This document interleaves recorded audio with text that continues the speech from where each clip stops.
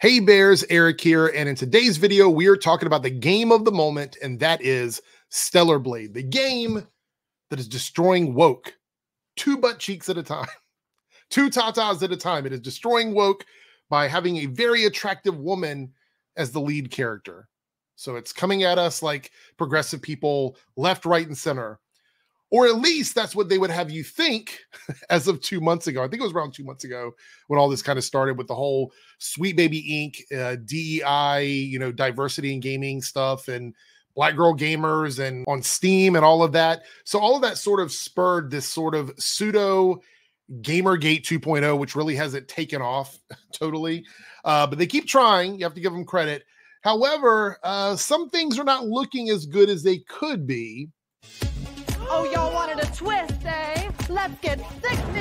Yeah. Because it seems that Sony and the developers are censoring the game. And we're going to take a look at a portion of a YellowFlash video. I'm sorry, I'm apologizing right now that we have to sit through this.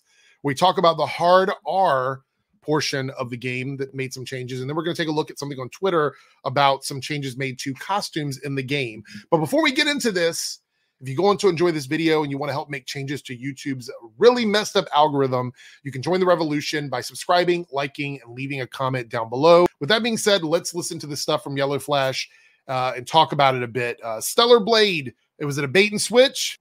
So yesterday, you might have noticed that hard R was trending. Now, this has nothing to do with the nasty word. This is literally what was in Stellar Blade, actually. Well, it does have to do with that, because as much as you guys want to pretend like race isn't a thing, that racism isn't a thing, it actually is. And whenever you talk about something like this and something like this happens, it just proves that racism still exists out there. Now, you may see it a different way. You may have a different take on it, but ultimately to act as if this isn't a product of racism is just being ignorant, honestly. So, in case you didn't know, the game debuted with this, and all of these game journalists went after it. So here's the story. Original tweet. We got Lyle here at LYDE15. Did a great job capturing all of this. Original tweet, 3 p.m. So Stellar Blade embargo is up, so I can finally show you the hard R shop. Graffiti, LMAO. Wonder how long it'll take to get this patched out. So the person that tweeted that acknowledges that it looks really bad. It looks bad specifically for people in the United States, where that word, the N word, is the word they're talking about, where that word is very prevalent when it comes to racial tensions. In the United States, this person knew that. They knew it from looking at it. All you guys know it. I don't know why you're pretending like you don't understand. This is what was there. So apparently, and this just shows you how they were combing over everything in this game, looking for shit to get mad about. Because all these game journalists hate this game. Hate this. Not all the game journalists hate the game. This is the story you guys are trying to paint. Yes, there are some that are going really, really, really hardcore against Stellar Blade for maybe personal reasons. But I've seen a lot of extremely positive scores on this game. And I would actually love to maybe go into this game and like it. But you guys are making it extremely hard because you're acting like it's some cultural thing when it's just a video game. Like, I want to be able to go into it, but you guys are making it difficult for people like myself who do not have a problem with this character model. You're making it difficult for us to even enjoy it because everything has to be a fight. It's always got to be a fight with you guys. Game, but they'll praise Hades too. And, it's unfortunate for Hades 2. The first one is great. And they're just pulling that game into this culture war bullshit. And it honestly makes me not. You guys pulled this game into the culture war stuff. Stellar Blade was pulled into the culture war because of Sweet Baby Inc. I can't tell you how many videos I've seen where it's like, oh, support Stellar Blade. It's not a DEI, Sweet Baby Inc. game. That was you guys. I don't even want to play that game, but that's not this video. We're going to focus on this here. So hard R, right? We all know what that means. It's a reference to an N word. And there's 2 versions of that. There's one that is a little bit more offensive than the other. And apparently this is them doing that. Now, one that's more offensive than the other? Oh, I guess he means like the reference to the hard R. Okay. Yeah. The fact that you won't even say the word, the fact that you won't even say it means you understand how bad it is. That's the part that gets me about this. If you do not believe that the word is bad, if you do not believe that the word is racist and that it's going to be offensive to people and you don't want to be on the receiving end of that shit, then you would say it because it's just a word. But the fact that you guys won't say it means that you are confirming that it is still a sensitive word that is not used in language when people are communicating with each other in a civil way. So it serves no purpose for this to be in the game if it is going to cause that kind of a problem. You are confirming that because you won't even say it, YellowFlash. In my opinion, this game is made by people in South Korea. Right. Right. I think it was probably a coincidence. I think it was, but you know what would have fixed this? You know how this could have been corrected so that this wouldn't have happened before it came out? A consultation firm that could come in and tell them, hey, in the United States, the term hard and then R next to it could be seen as insensitive because of the connotations of that phrase. They could have told them that. That is what a consultation firm could have done for them prior to the game getting released. You know, these consultation firms that you guys don't seem to like, that is their purpose, to come in and fix things like this so they are not some sort of a logistical mess for the studios when they put games out. I think it was probably a coincidence that there was nothing bad there.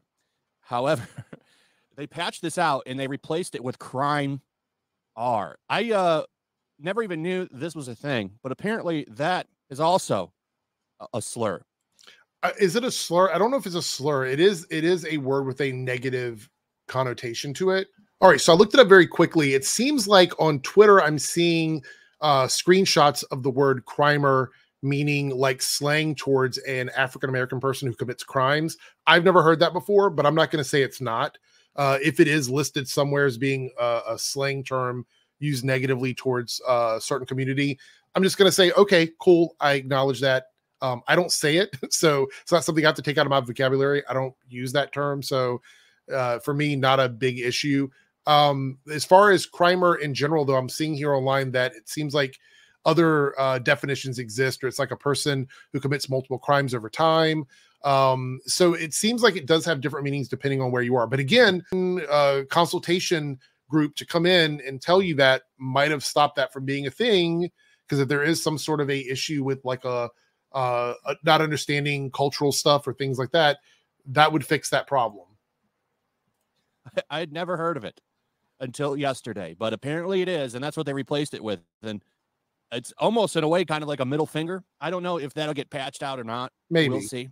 But what's funny about this is the coordination from these game journalists. So Lance McDonald, I don't know what. So it's funny to me that in this instance, it's not about the fault of the developers. This is a weird shift because typically with these guys, you'll see them go all in on the developers, the people making the game, and saying they should have known better. How did they do it? This is hilarious that they made this mistake.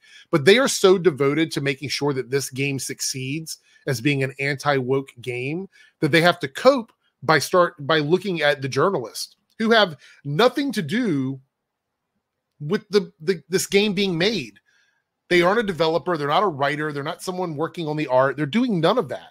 So they have nothing to do with that. Pointing this out doesn't mean that Sony or the developers had to change it. They decided to censor it. So you should be diverting this anger about censorship and wokeness to the people that actually did the censoring, not the journalist. Who gives a fuck about the journalist?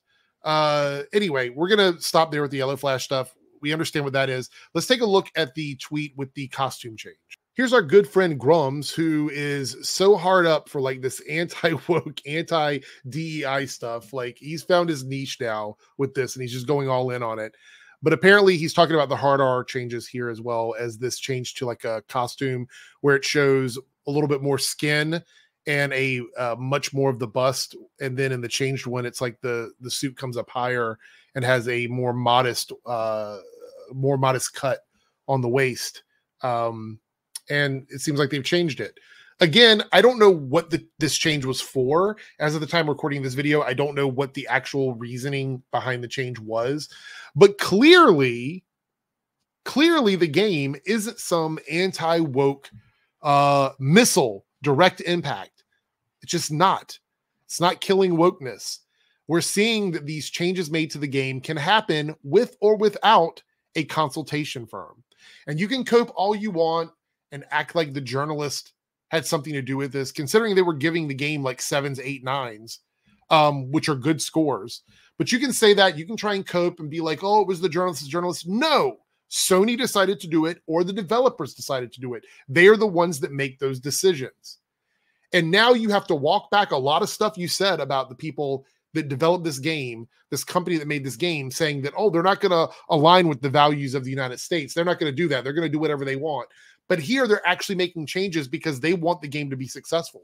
To them, a more general success of the game is more important than some bullshit culture war that you guys want to play and fight about online. I'm so tired of arguing with other adults about dumb shit like this. It's so frustrating. I saw this game and I was like, I may check it out. I might not. It's not really my kind of game. But then with all of this, like, oh, the game is anti-woke and left people hate beautiful women, and that's why they don't want to play the game. With all that shit going on, it made me not want to play the game. And that's really sad because these developers do not want that culture war to affect the sales of their game. They don't want that. They just want to sell the game to whoever wants to play it, which is what a lot of these guys say. You should be selling your product to whoever wants to. The developers never came out and been like, you know, we're here to fight against woke. We're an anti-woke game. Boobs and butts. They never said that. That was you guys. That was your corner. You started all this. They didn't. The game was never advertised as that. They never latched on to any of that. That was never part of what they were doing. And now you're upset that they're making changes so that the game will sell to a larger demographic because they don't want to be offensive to people. Shocking, absolutely surprising that they want to make the most amount of money they can off of a product they've worked really hard on.